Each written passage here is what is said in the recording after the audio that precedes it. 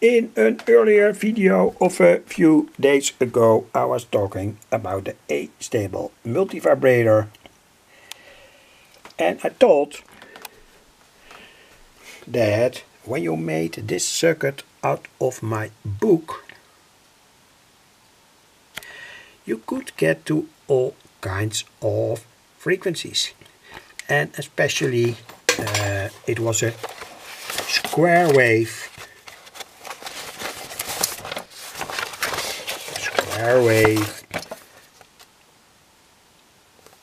This is, by the way, the Dutch text. So when you are living or don't in English language parts of the world anyway, the schematic is always, of course, universal, and this is that schematic. And I told that it was very easy to make, etc., etc. For higher voltages, use this and that. But that was, of course, also for me a kind of advantage to work that further out. And I've done that here. And there was an earlier video. This seems haywiring, not logical, etc., etc., but it is completely logical. And because we are working in the frequency band from approximately 30 Hertz up to, say, 30 kilohertz, the wiring is not very critical. Though there are always, say, things to tell about the wiring, etc., etc. Anyway, this is the circuit as it is now. It is a Squarewave oscillator, and the good thing of it is that it can give out approximately 40 volts AC. And with AC I mean the Squarewave.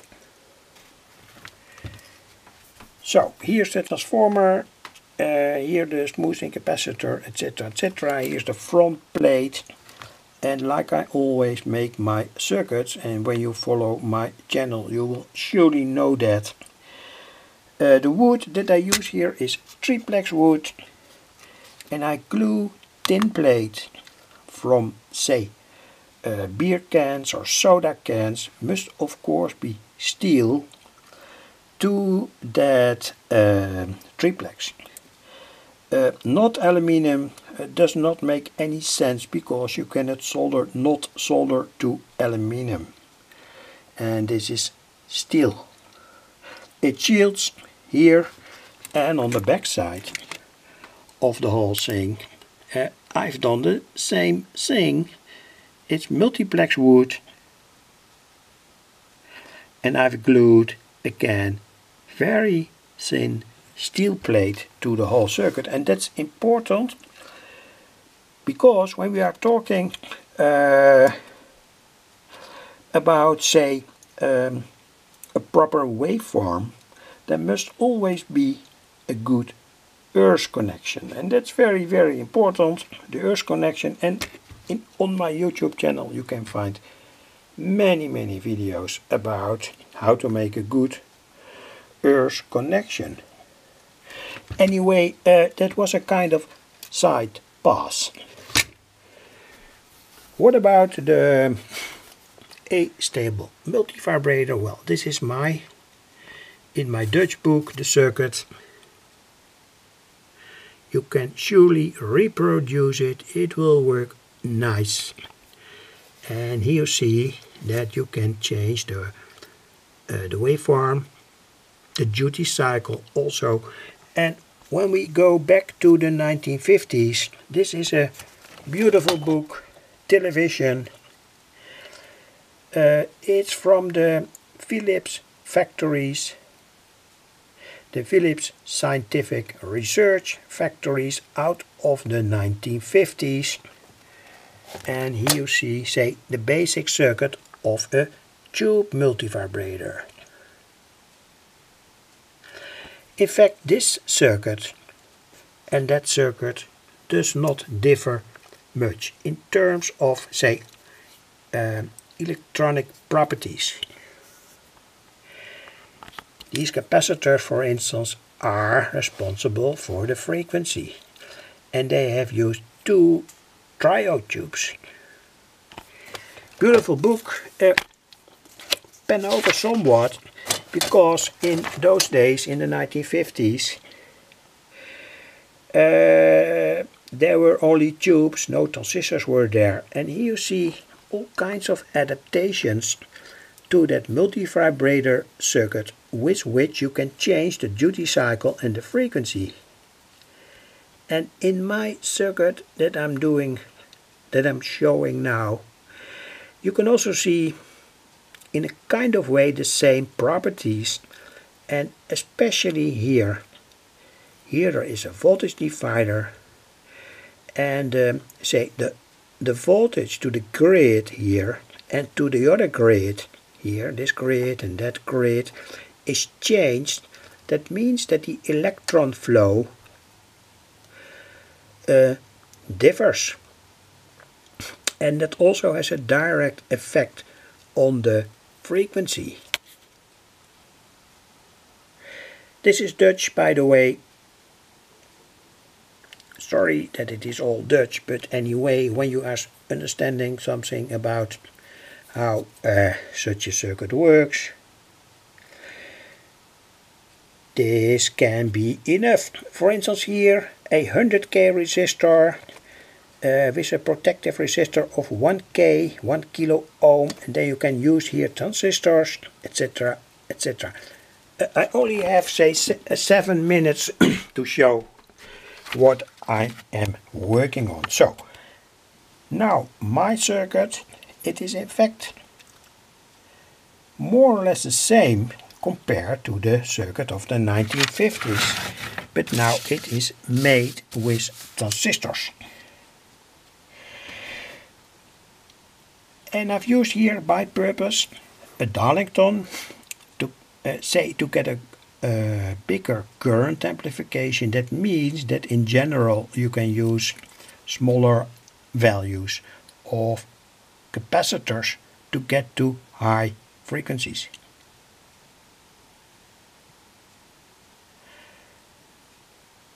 There is one, say, problem in this circuit. Sometimes when you switch to another frequency band here, the oscillator stops, and that's a kind of problem. I searched it out, I tried to make other circuit, but say the most primitive solution proved to be this reset button here. And with that reset button we say discharge the base of the first transistor, and I found that after many experiments that when on the base of that first transistor there is a charge hanging, the oscillator doesn't want to start again. Anyway, let's see.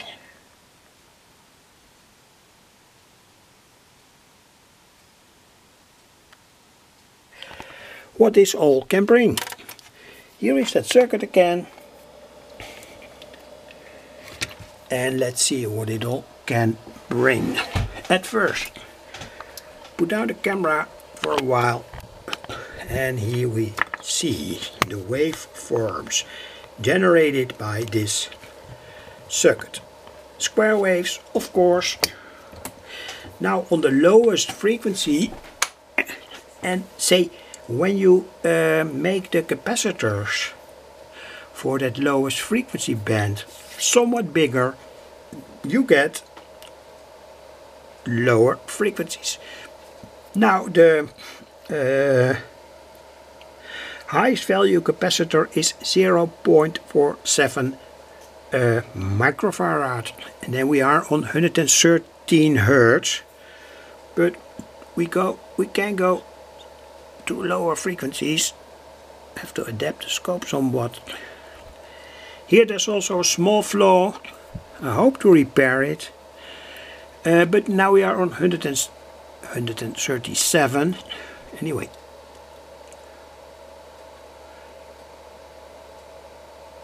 113. So I have to reverse the connections of my potentiometer, but anyway, this is what I wanted to tell, and it's a first circuit, it's part 1. So, very good waveform. Now we go to a higher frequency band, and here we are on the higher frequency band, and well, 507 Hertz. Change that potentiometer again. 615 Hertz. Now we go to another higher frequency band, 3.4 kilohertz, and change it again. Strange saying that it looks in a certain way reversed, but no problems with that. It's electronics, and now we are on the highest frequency band, and here it stops. Well, this is a very important moment. Here is no oscillation. You can surely see it. No oscillation, and in that case, that's the highest frequency band here. And now I push the reset button here, and then it starts to oscillate again. That's what I'm going to do. Push that reset button here. Let's see what happens.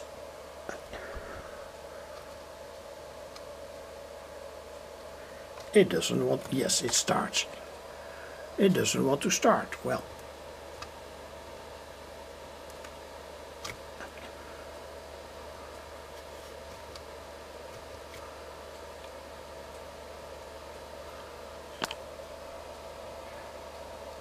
it doesn't want to start. It's a problem, serious problem. Here's a reset button. Yes, it starts. So, I think it has something to do with, say, the discharging the base here completely. Now it certainly wants to start, and well, that's okay. And we are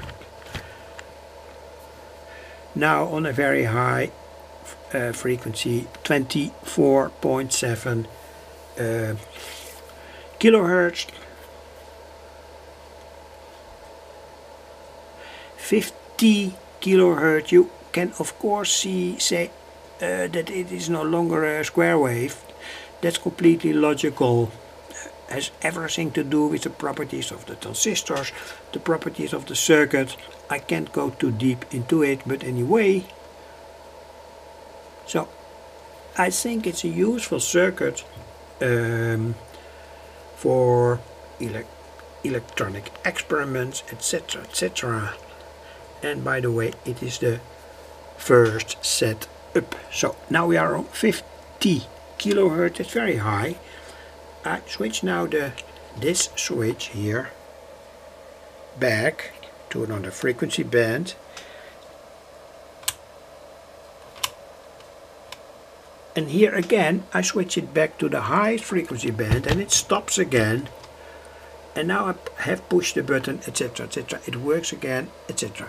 So this is, by the way, one frequency band lower. I only have a few seconds to show more about this whole circuit, so thanks for watching. It works very properly, and when you are somewhat acquainted with electronics, you can hear now I'm switching between two frequency bands.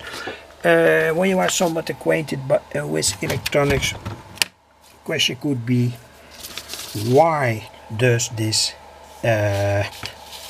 transistor don't have a forward bias here? And the good thing is, important thing to tell, is that it does not need here a forward bias to work properly, And when you give it a forward bias, the circuit sometimes doesn't work properly. Anyway, thanks for watching. Put my camera down and see how long my camera will work till it automatically switches off. Anyway, here are the other frequencies. 507 kilohertz, change it somewhat, 627, and here, and of course I have to change somewhat the time base. And I hope to repair this tiny part here on that lower frequency band. So you see now that when I switch the frequency up, sometimes there's no problem, it works. Anyway, thanks for watching.